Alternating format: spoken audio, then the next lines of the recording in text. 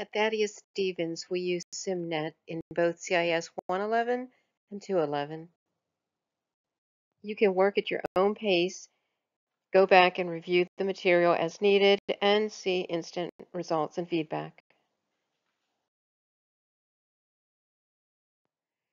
Using a computer is best, but most homework can be done on a phone or tablet if needed. The exception is the project homework that requires a PC with Microsoft Office installed. This is because Mac computers can't run Microsoft Access software. Also, the Office Online software is not compatible. It has to be the installed version of Microsoft Office. To register for SIMnet, use the link provided in your Canvas course in the Getting Started module. At this screen, click where it says Register Now for new users. Here, you'll enter your name for your SIMnet account and make sure you're using your Thaddeus Stevens email. Otherwise, you won't be able to link your grades between our school Canvas system and SIMnet. At the next step for registration, all students should click where it says Courtesy Access, go to the Courses tab. This will set you up for 2 weeks of free SIMnet access. At this step, from the Courses tab, click where it says Add a Course, and then search for your section. It may be CIS 111 Section C or CIS 211 Section B. You'll find this information on the first page of your syllabus, and you'll also find it listed in your Canvas course. Enroll in the proper section, and then you can click where it says to activate your free 14-day access. Your SIMnet homepage may look something like this, where you see the major categories that are covered in the course, but you're not going to be launching the assignments from this page. Instead, you'll launch them directly from Canvas. A few links to be familiar with are the library link, where you have access to the entire ebook, the grades link, where you can see your SIMnet grades, and your student profile, which is your name in the upper right corner. That's where you'll go if you need to edit your email, your password, and eventually to put in the code or purchase the full version of SIMnet. If you've clicked around and need to return to the main screen in SIMnet, click the tiny Home button, or you can click the SIMnet logo in the upper left corner. Remember to only start assignments by opening them from Canvas. This way, when you complete the assignment, your grades will link back from SIMnet and also display in Canvas.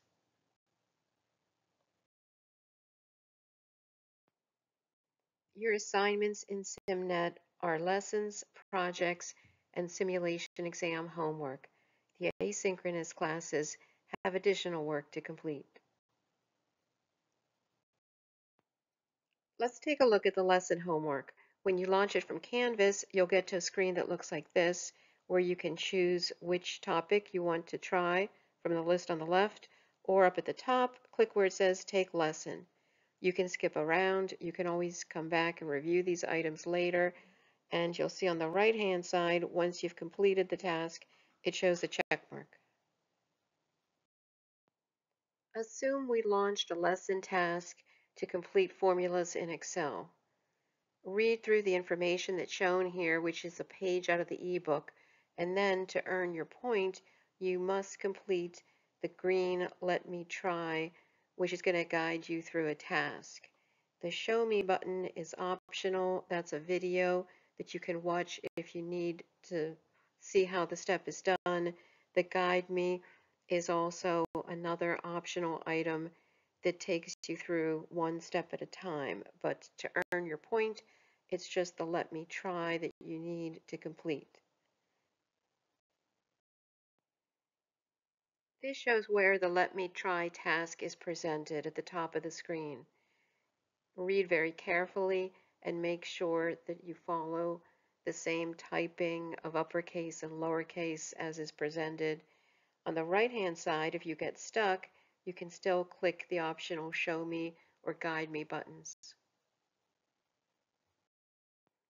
After completing the task correctly, you're brought back to the page in the e-book and you see the check mark to let you know that you've completed it and earned your point.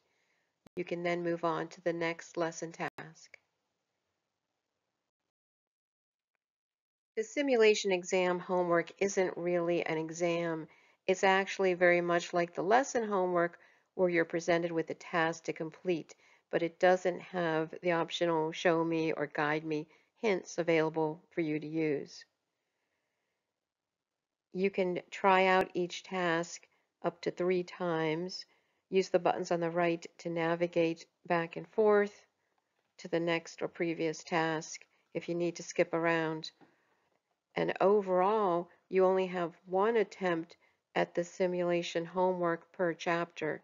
So make sure you have a strong internet connection and you don't accidentally open the simulation before you're ready to complete it.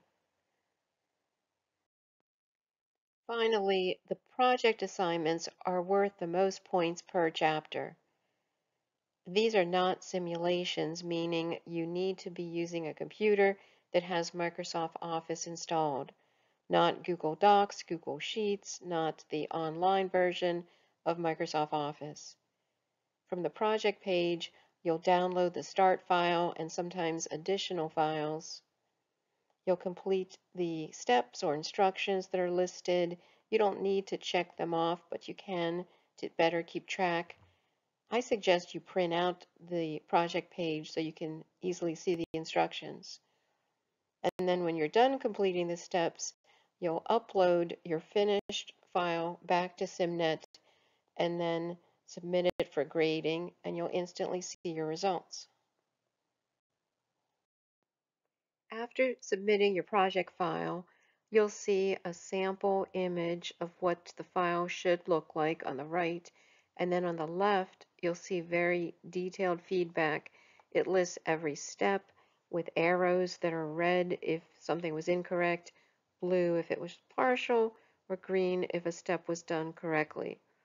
Now this is important. Expand those arrows and you'll see the feedback that tells you exactly what needs to be done. It might say your line spacing was 1.5 and it needed to be 1.2. You can go back, make those corrections, and then resubmit your project. You can submit it up to 5 times and it'll count your highest score. Sometimes students say they received a 0 as their project score. If this happens, more than likely you uploaded the original file back to SIMnet for grading, rather than your file, the recent file that has your changes in it. So always check the date and the time before you submit files to SIMnet. Or it could be that in the feedback it mentions that the sheet name was misspelled or a table name was misspelled and SIMnet can't find the information. And you'll see this when you review the feedback.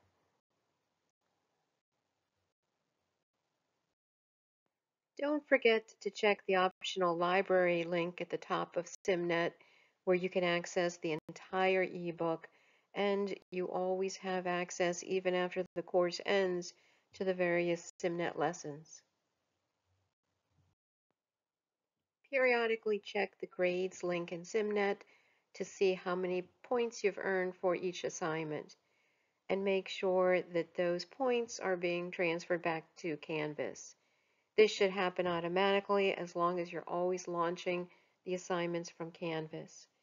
If you happen to forget to do that, Canvas will update the next time you launch another assignment through Canvas. Before your free 2-week SIMnet trial expires, you'll need to get set up with the full version. To do that, the next time you're in SIMnet, click on your name, which is your profile in the upper right-hand corner of SIMnet, and then follow the instructions on this next slide. If you are not on the Stevens College grant, you'll need to purchase the SIMnet software.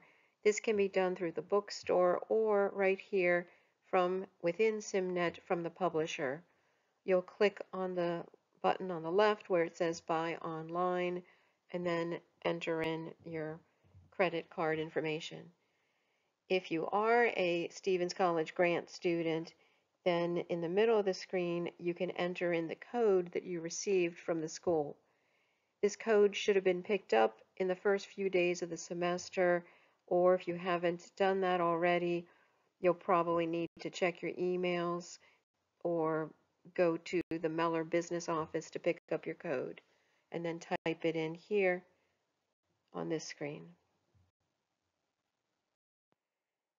And there's a small glitch in SIMnet where even after you've purchased your SIMnet code or you've entered it as was described in the last slide, it will still show this countdown when you're at the main SIMnet page where it's counting down that free 14-day trial.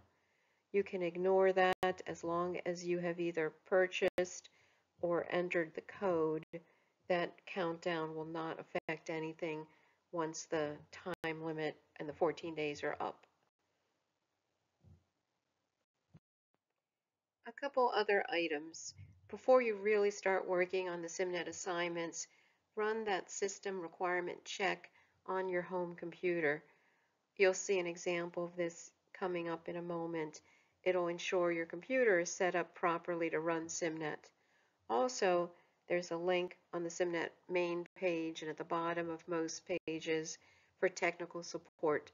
This information was also described in the Getting Started module within our Canvas course. Here's where the system requirement check was completed, and it shows that this computer is set up properly to run SIMnet. If any changes were needed, it would let you know just what steps to take. It's rare to run into issues with SIMnet. Most problems happen because a task wasn't read carefully or the wrong version of Microsoft Office was being used. But if you do run into any technical issues, I recommend calling their tech support for the fastest results. And this information is also listed in our Canvas course in the Getting Started module.